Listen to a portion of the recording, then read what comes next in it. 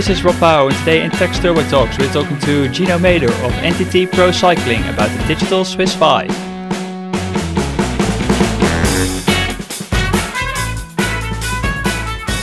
Alright, welcome listeners. It's a new episode of the Tacx Turbo Talks. There's no outdoor racing yet for a couple of months, unfortunately, but we've all got our fingers crossed that we will see the updated UCI calendar go ahead as it is planned for later on in the year.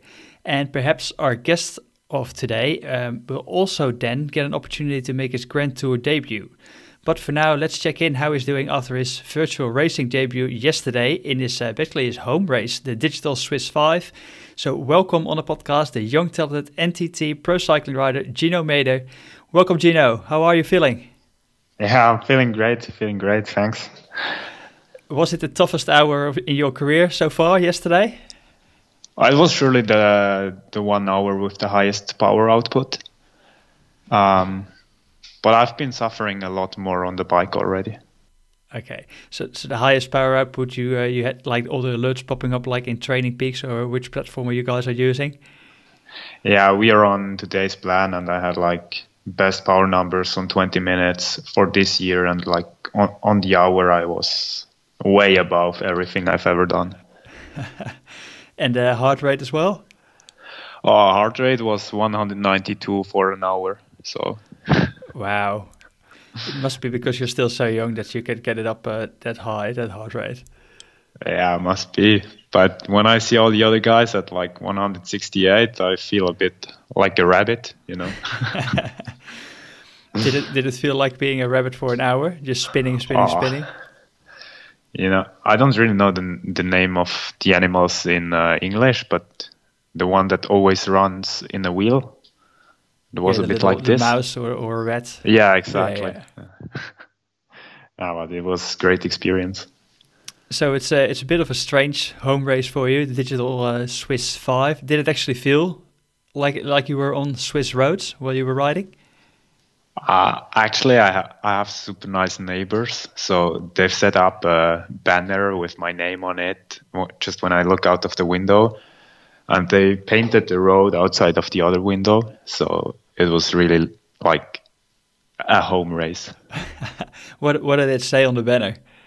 It's just in German, "Go Gino," and it's huge, like maybe 2 meters on 6 meters, 2 on 6 meters. So it's a huge banner just ahead of my window, and the whole road is painted. So it's to the Swiss like it is. All right, that's awesome. You probably should share something about that on social media. The fans would love to see that, I reckon. Yeah, they absolutely would, but it was a bit difficult to take a picture yesterday, but fortunately it's still set up, so I take that today. And you're going to get another chance on the stage 5. When is that? Sunday, I think it is? It's Sunday, exactly. Yeah.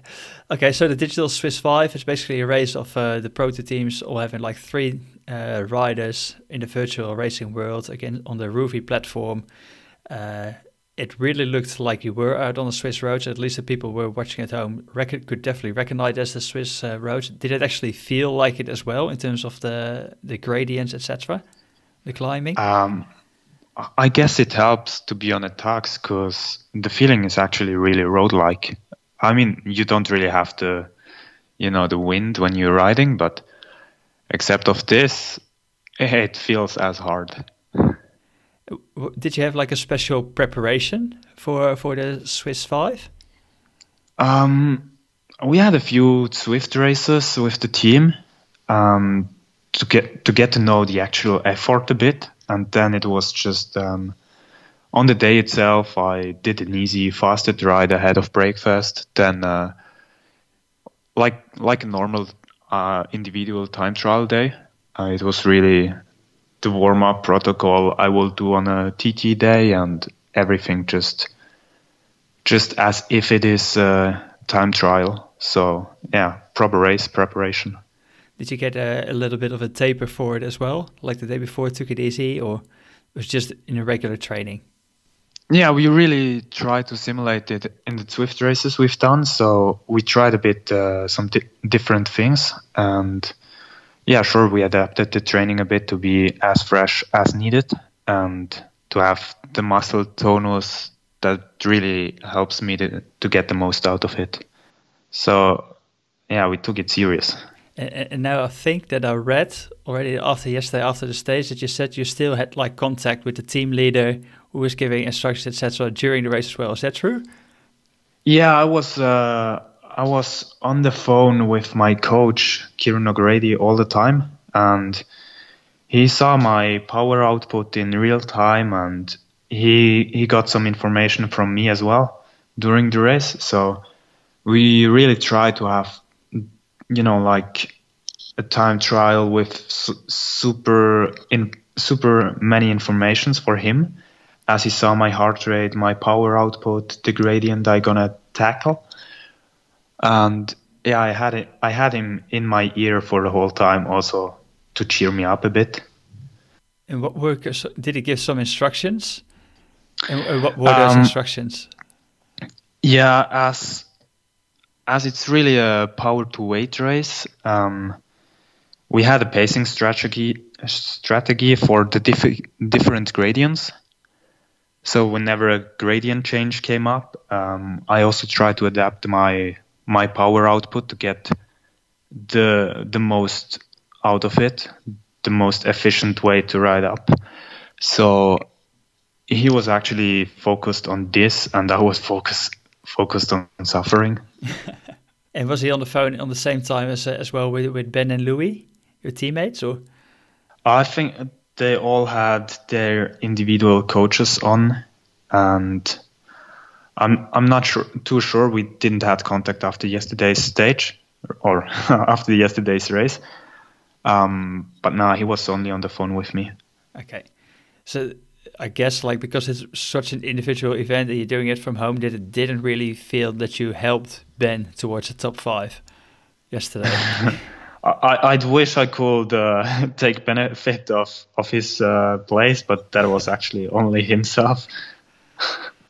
All right, and then the next couple of days, the terrain for Sunday's race, stage 5, is the last one that you're doing again. Is there something that you've learned from yesterday that you think, okay, that's what I can apply for Sunday when I'm going again?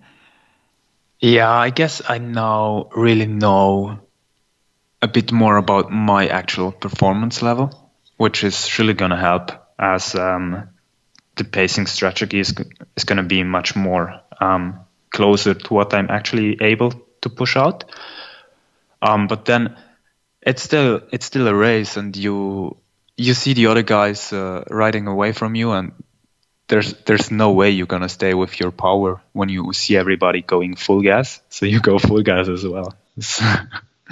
I don't think I'm really able to learn something. It's still a race, and I still feel like racing when I see these guys going. Yeah. I think you still picked up quite a few riders at the end, didn't you? I think because you made your way up a little bit near the end.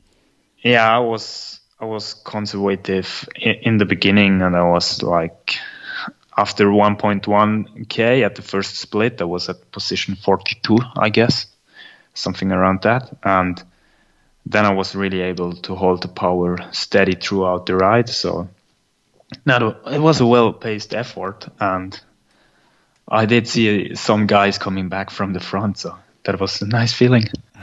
All right, and I saw for Sunday, actually, there's going to be a climb in there again as well, but then there's going to be a long descent. Now, I know that you were quite a sort of like a specialist on attacks on long descents. You might need to practice that for Sunday then as well to do it again, or? Yeah, it's a 15k climb, so I reckon it's around 40 minutes climbing. And then it's like a really long downhill, so I may see if I get some aero benefits on the trainer. But is that your usual tactic, to get as aero as possible on the downhills? And is that your secret in the way that you've been able to attack in the past? Yeah, to have, like, actually having a look to the races I've been doing, or where I have my best results, it was always an attack in the downhill. And I really feel like I can get super aero on the bike with no power output. and that surely helps to be aero. And we can ask Victor about, but yeah, it's from learning from experience. And when I was a little kid, like 11 years old, and we had the restricted gears, I was always riding with my dad.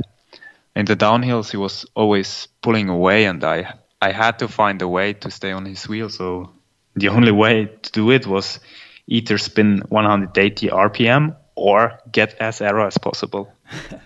You mentioned the name of Victor, one of the more experienced teammates at NTT. What do you learn from those guys? You're still obviously, you're still young. It's your second year with the team. What can you learn from those guys? Especially talking about Victor, he's so dedicated on his TT performances. It's incredible to see him get ready for an event and everything he puts into plan to get the best result possible. And he's really a detail-focused guy, and he actually knows so much, and he has so much experience that he's also willing to share, which makes him a great lad. I mean, it's one thing to know stuff, but it's another thing to share the things you know, and that's something you can really learn from Victor or from Roman Kreuziger as well, as he has so much experience, he knows everything, and you just go and ask him. Yeah, that's awesome. And if you look at last year, you were still like in the team with Kev. What's the main thing that you learned from him last season? To still have fun after, to still having fun on the races after such a long time. And even if he wasn't particularly successful in the last 2 or let's say 3 years, he was still having fun at the races, and he was still the champion he is. But the same applies for Bernie Eisel as example. He's a super experienced rider, and he knew everything about sprinting. I'm not really the guy that's going to go into the sprints, but if I can help the team to set up a sprint, I'm really willing to do so. And he was actually a huge book filled with experience and knowledge that he was willing to share, and he taught me so much in such little time that I'd say if it's going to be a sprint, I can really help the team now. It must be great having those experienced guys around you on the team. Was there, when you were younger, did you have a certain idol that you were looking up to as well, as maybe those guys have been for other people? I did, but I'm not even sure you know about him. It's a track rider, Bruno Risi. Yeah, he was was he riding with Marvuli a lot or not? Yeah, exactly. He had the record on 6-day victories with Kurt Betscheid. And when I was a little kid, I always went to the 6-day in Zurich, and it was such a privilege to see him there. And I remember one evening going to him, and he was eating some cake, a cake in between the races. I asked him for a picture, and he said, "Yeah, come in. I'm gonna show you around a bit." And it was so friendly and really showing me the 6-day business a bit. And that's an experience I will not forget soon. And he was the biggest rider for me. So you still have that photo now? Do you have an autograph as well? Yeah, of course. Do you still know where it is? Yeah, I do.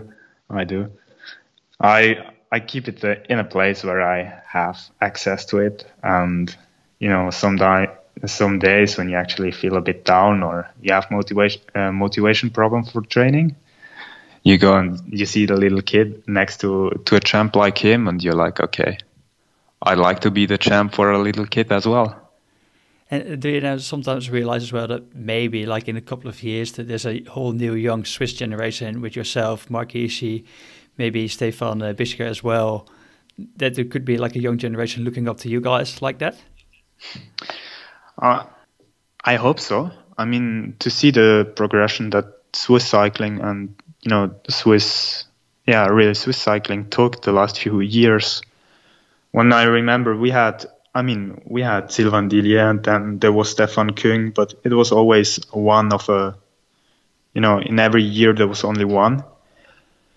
And then when 2018 we did all the Nation Cups in that formation we had back then with Hirschi, me, Patrick Müller, who unfortunately had to retire. But we've been racing the races to win, and there was not a question if we want to win, but how we're going to win. And to see that change in the mentality of the Swiss riders was actually really awesome, and something that motivates you as well when you go out for training and okay, I can really be someone in the race and not just fill up the result list. And I really hope that we're gonna stay in the same drive, and that we can make an impact also in professional cycling. So if you look at like professional cycling, last year was your first year on the World Tour. You were pretty open to say, okay, this was not the season that I was hoping for, or maybe even pretty harsh on yourself, not the season where I showed why I belong in the World Tour. What was it that was going to change for you this year, or what is still going to change for you? How do you look at 2020? Yeah, I mean, there's been a crash in Vuelta Catalunya where I broke my wrist, and then I lost a bit of the sight. And to see all the other young guys, Sivakov, Pogačar, Bernal, Sosa, all these guys, they were really performing last year. And you kind of sit at home and you think, should I belong there? Yes, I think so. Why am I not there? Yeah, the broken wrist, but what else? So I had a great first race in Argentina, and then everything fall apart a bit. I was like, okay, that's not really why I'm a professional cyclist. I really wanted to take the first year as an opportunity to learn, and all the things I've learned last year, I wanted to implement in this year, and which means adapting your training routine, adapting a bit what you eat, when you eat, how you eat, and all these little things that I've learned last year. I'm not going to get into the details too much, but it was really 1 year just learning experience, and to get the stuff right this year. And I'm still doing so. I'm still trying so, and motivation to keep on working on myself is really high, even if we can't race and we can't really prove that I learned something. But as soon as we race again, we're gonna see. So for 2020, did you have some specific goals, specific races where you thought, okay, this is where I want to show who Gino Mäder actually is on the pro scene? I had 2 different races. One was I was planned to do the Giro, so doing my first Grand Tour would have been a huge privilege for me, and what I've always been dreaming about, and also to show that I'm able to race consistent over 3 weeks. That was like my first big goal. And the second one was the Swiss Championships in time trialing, to show that you do not have to be a huge guy to at least fight with Stefan Küng. If I can beat him, that's a different story. But to also learn how to get aero and everything, that was my second goal. Okay, still is. Yeah. Are the Swiss nationals already postponed or cancelled, or? They are postponed. But I really hope that they're gonna be held place. And if not, they just have to be as good that I'm gonna do the Worlds. No problem. No problem. And then obviously the Giro in, October? Yeah. Does it really change something about the weather or about the race? It's a different time of the year, yes, but still the classics at the end of the year, they always have been in September, even October. So I think it can be a huge success as well for the Giro. It can be a lot different, of course. That's for sure. But the race itself, I think it's still going to be the Giro we all know. And you've had some pretty solid racing at the end of the year, September, October, especially 2018, with the Worlds coming forward in the under 23 and then Hainan. So it shouldn't be a problem for you. No problem indeed. Yeah, I've always been going better at the end of the year than at the beginning of the season, but we will see how it's gonna be this year. Are there still maybe somewhere a little bit of nerves or something that you have to prove yourself as well, as this is your final contract year with NTT? Yes, it is. I mean, for sure. And there's a saying in Switzerland that you're always as good as your last race.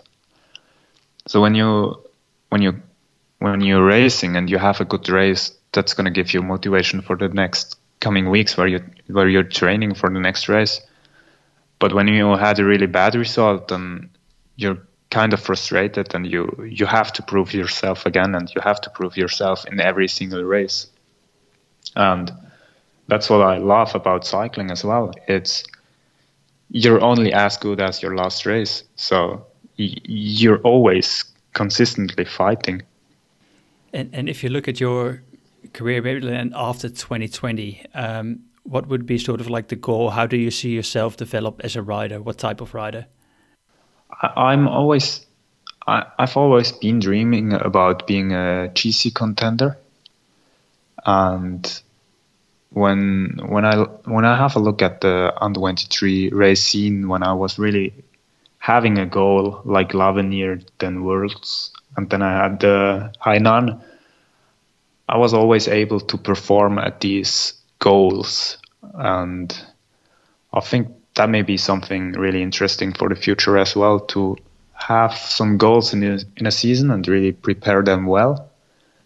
Let's say I may be a bit too young and not having the experience for a Grand Tour, but a 1 week race, really preparing well and developing into that kind of GC contender. That's what I'm dreaming about.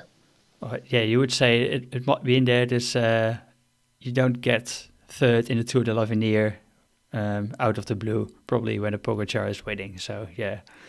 We're moving on to the Tacx Turbo Talks fan question of the week. Each week we got questions coming in for our guests, so this week was the same. Usually I ask the question, I'll say who the question was from and then ask the question, but this time I want to ask the question and then you can guess who asked the question, okay? Okay. So the question was, what is your greatest win apart from the Grand Prix Oberwangen in 2009?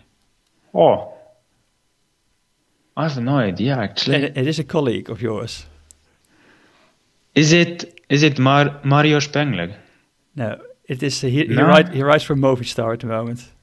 Ah, Johan. Yeah. JJ.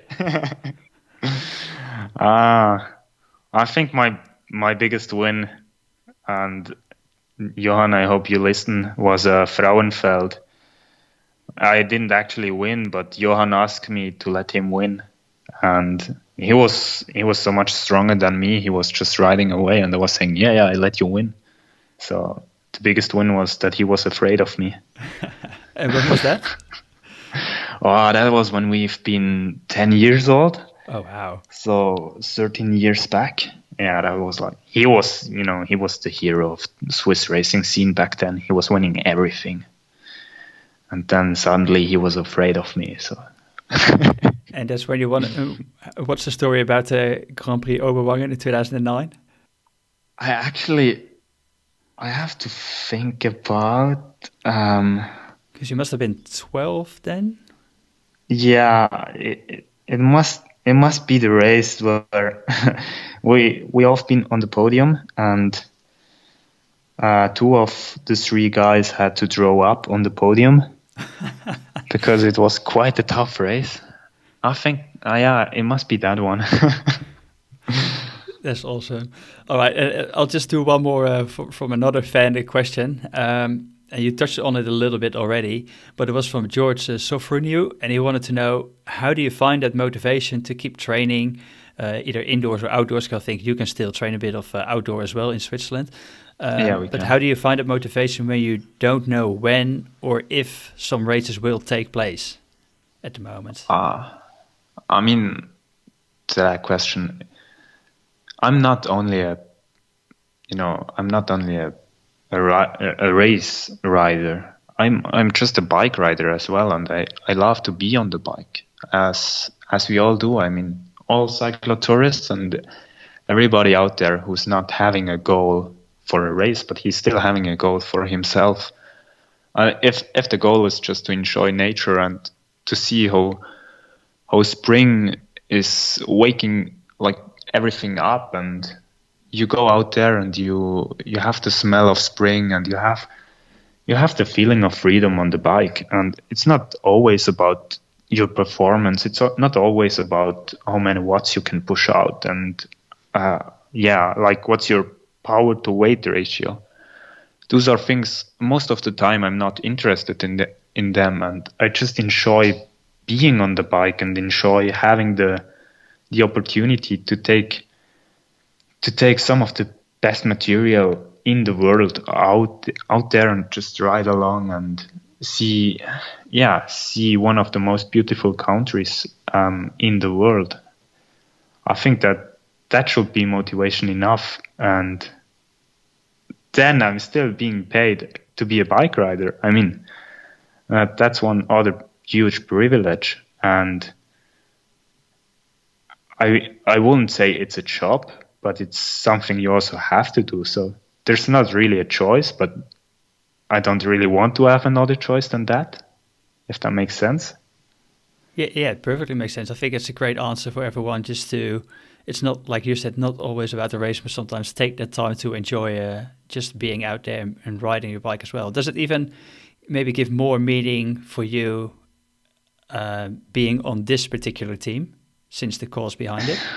Yeah, I mean, I had the opportunity to see a school in South Africa and to see the pleasure they had when they got their bikes, and I was getting a new bike as well in the same week. And if I compare the pleasure they had to receive a Buffalo bike, and when I had my BMC bike, it was similar, but for them it was more like a life-changing experience. And I mean, the bike has changed my life as well, but when I think about this, I just know I have to be grateful for everything I have, and I really enjoy the opportunities I've been given. So yeah, that's one meaning of the bike for me. And you say the bike has been life-changing for you. If we're going to look a bit further back in your career, there was a certain moment I've read that you decided you wanted to become a professional, and it was a pretty important moment in your life. It had a big impact, and you jumped on the indoor trainer or on the rollers, and that was when you decided, I'm going to be a professional. Can you share something about that? Or I might. It was winter, and like, yeah, you know how it is ahead of an evening, and everything was a bit like, the mood was really a bit down. And then my dad shared that he would like to divorce, and I was like, okay, and that's that's bad news. I already knew back then that that's bad news, but I was also really like thinking all the day that I want to do a training, but I wasn't really feeling to go on the indoor trainer, and I was suffering the day. And then when he opened and he said, okay, he would like to have the divorce, I was saying, okay, and now I just have to do something to get, to let the emotions go. I jump on the indoor trainer, and I did 1 hour full gas, just everything I could, a bit like yesterday. And I was always thinking, okay, now this is it. I want to become a professional cyclist, to have them both on the road, to have them both, still with me, and that they can still be proud of who I am and of who they raised. So that was really an evening I mean, quite present in my mind still now. Wow. It takes a bit of courage and a lot of openness and honesty to share that on the podcast. So thanks for that, Gino. You're welcome. Maybe we then look ahead for another hour of pain then for Sunday on the bike, maybe with a bit more of a pleasant mood. What do you hope to improve? Because I think you came 27th. Was it yesterday? Yeah, I came in 27th. But okay. Do you still have a bit of a goal to make top 20? Yeah, of course. I mean, I was having a look at the results and I was like, I'm as far from the back as I'm from the front. So to get a bit closer to the front, making it into the first 20, I think that that's a nice goal. And then the other thing is just improve myself to see that this race actually changed something in my performance level as well, and to see how well I'm going to cope with the pain and suffering on Sunday. And then test yourself against those other guys and get a bit closer to Rowan. Although we're not even sure if Rowan is actually inside or not, obviously. But